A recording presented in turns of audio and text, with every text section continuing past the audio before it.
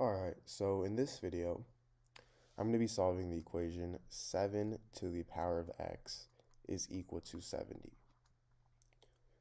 So before we start on our solution, let's notice that this is an exponential equation, and x is an exponent, which is the variable we're solving for.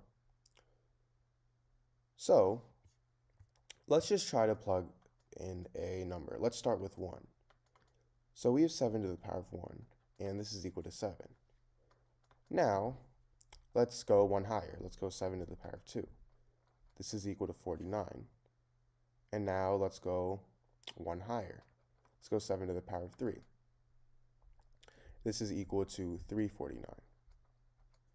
So notice how we're trying to find what value of x that we should take the power of 7 to equal 70, but even the number 3 results in a number much higher than 70, meaning the value of x is going to be a decimal somewhere in between 2 and 3.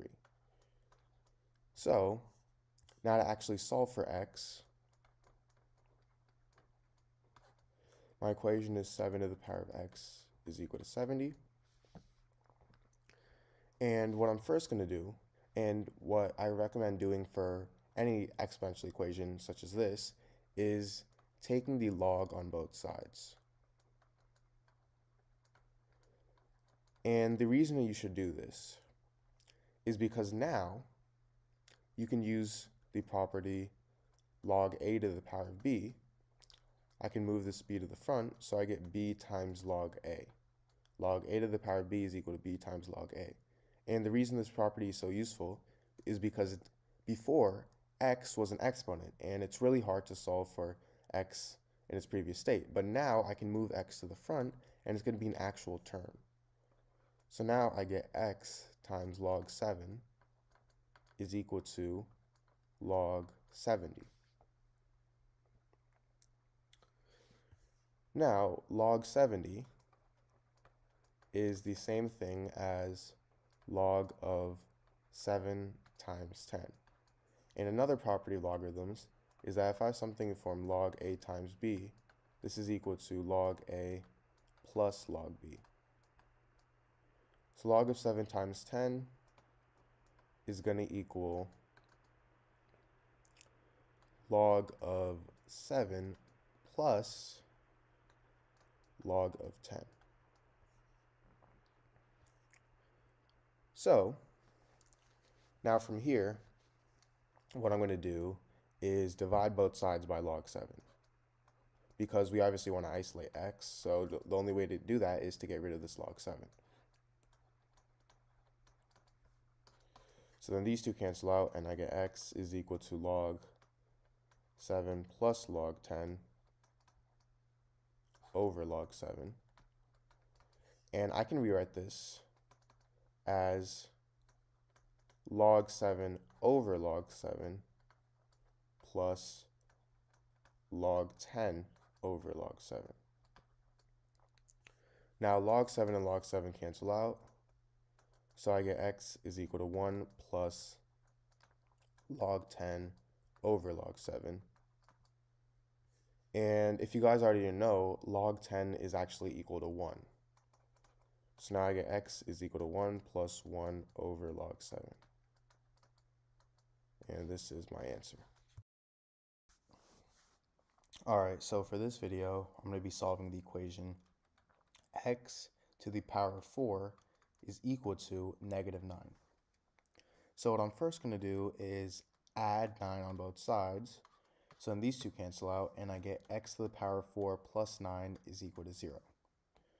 Now from here, I can rewrite x to the power of 4 as x squared to the power of 2, and I can rewrite 9 as 3 squared. And if I have something in the form a plus b squared, this is equal to a squared plus b squared plus 2ab. And if I have something in the form a squared plus b squared, then this must mean that this is going to equal a plus b squared minus 2ab, because this is the same thing as this without the 2ab. So This means that a is equal to x squared and b is 3. Going back over here, so I get x squared to the power of 2 plus 3 squared is equal to x squared plus 3 squared. And this turns into x squared to the power of 2 plus 3 squared is equal to x squared plus 3 squared minus 2 times x squared times 3 is equal to 0. So now from here, I get x squared plus 3 squared minus 6x squared is equal to 0. And remember how the square root of 6 squared is equal to 6. So what I'm going to do is I'm going to rewrite this as x squared plus 3 squared minus the square root of 6x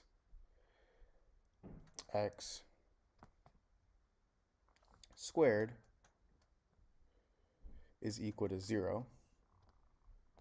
And the reason I did that is because now I can use the property a squared minus b squared is equal to a plus b times a minus b. So in this case, this turns into x squared plus 3 plus the square root of 6x times x squared plus 3 minus the square root of 6x is equal to 0. So this gives me two equations. I have x squared plus 3 plus the square root of 6x is equal to 0, and x squared plus 3 minus the square root of 6x equals 0. So for both of these, because both of these are quadratic equations, you can use the quadratic formula to solve them.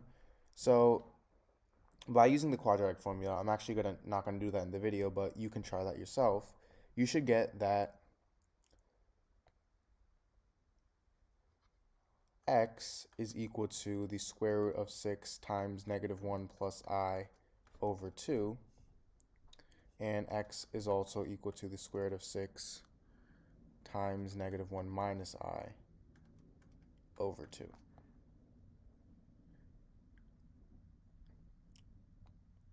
And also, along with this, you should get x is equal to the square root of 6 times I plus 1 over 2,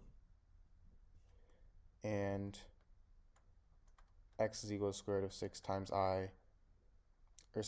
times 1 minus I over 2. So these are your four solutions.